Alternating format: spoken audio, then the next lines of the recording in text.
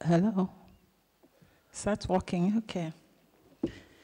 Yeah, I'm Sister Patricia from Nigeria, a sister of St. Louis. I represent a founding member of COSUDO, that's the Committee for the Support of the Dignity of Women, also a member of ANAT, African Network, and Talitakum. These are all religious networks that work to combat human trafficking. And I live in a shelter with the victims. Well, we don't like calling them victims, but unfortunately that's what they are. With the victims of human trafficking, and we try to rehabilitate and reintegrate them. But let me go first to coming from a country of origin and a country of source. We put a lot of our energy into prevention.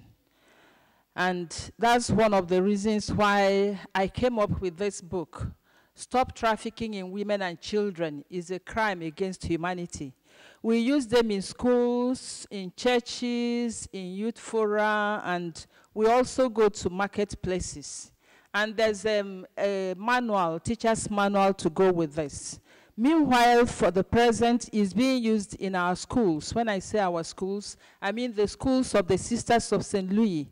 But fortunately, you know, NAPTIP, like when Dr. Mrs. Atiku was talking there, through her instrumentality and her position in government, the NAPTIP was born. That's the government response to fighting human trafficking, the national agency prohibiting the trafficking of persons. They are trying to get Nigeria to include human trafficking into the school curriculum. And we pray and hope that when that is done, then, you know, we'll be able to teach it and tackle it at the roots. So that we'll be able to, at the moment, as I said, you know, we are doing all we can against human trafficking, and we pray that their work on prevention will be able to yield fruit.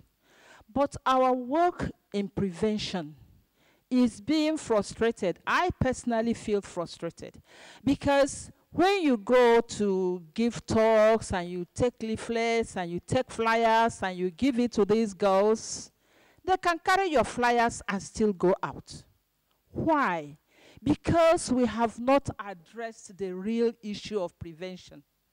Because if we want to prevent them from leaving Nigeria, for example, from leaving the coast, leaving the shores, then we have to give them an alternative. And that alternative means they have to be empowered to do something. I was glad in the concept note of this program, we were told that poverty is a major ingredient in human trafficking. I know some people will say it's not really the cause, this, but it does play a significant role in human trafficking. And this is what these traffickers exploit. They exploit the vulnerability, they exploit the poverty, they exploit the ignorance of these poor young people. I would call them victims because of their vulnerability.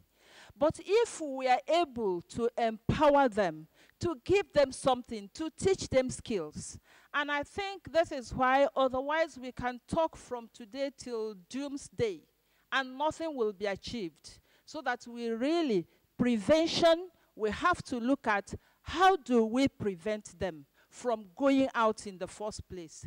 How do we prevent them from falling prey to these traffickers? Because if these girls have something doing and they have a job, something that gives them satisfaction, I mean, they are not the only ones that the traffickers come through. But when the traffickers come, they'll be able to tell them, sorry, I have something doing. I will go when I can go in dignity. And, you know, like that, they will not be able to carry them away. So I think for us to prevent, we really have to empower them. And when we talk of empowerment, I was glad, is it Myra, the EU person, spoke about it. You know, when we talk about empowering them after they have been abused, you see, you are no longer empowering a whole human being because they have been abused, they have been battered, they have been traumatized. Yesterday, coming from Sicily, honestly, what I saw on the streets of Catania, it will make anybody, especially the women, it will make your hearts bleed. You see this, many of them were Nigerian girls that were half naked because the weather is clement at this time. They were practically naked. And when we were in the car, anytime we approached them, because they wouldn't know who was in the car, they were trying to display themselves sexually so that the car. And I said, my God, are these human beings? Are these our children? I was very, very sad. So I really want us to do something on prevention. Preventing, not just awareness and sensitization, but empowering them so that they don't get out. And I have a request to make. And my request is this. As we are working very, very hard in the countries of origin to prevent our girls from coming, I'm requesting those in countries of destination, please prevent the demand. Because if you can prevent the demand, it's still useful. This economics day that where there is no demand, there will be no supply. If you prevent the demand, and even if the girls come on the street and they stay and nobody comes near them, that automatically the thing will stop. We will not have them. And I believe that this can be done. Because if slave trade could be abolished in 1833, I think this modern day slavery, to a great extent, but if we are sincere in what we are doing and we are not afraid, then by the grace of God, it should be achieved. Now, the next thing we do, as I said, we live in shelter, rehabilitating, reintegrating the girls. This second part, actually, I have a video clip.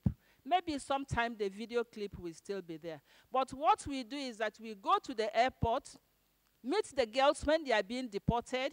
Some of them return voluntarily through some agencies like Slaves No More, Solwody in Germany, various groups. They'll call us and say that these girls are coming. We meet them at the airport. We bring them to our shelter. And when we bring them to our shelter, the first thing we do, we have a party. And we call that party No Place Like Home Party.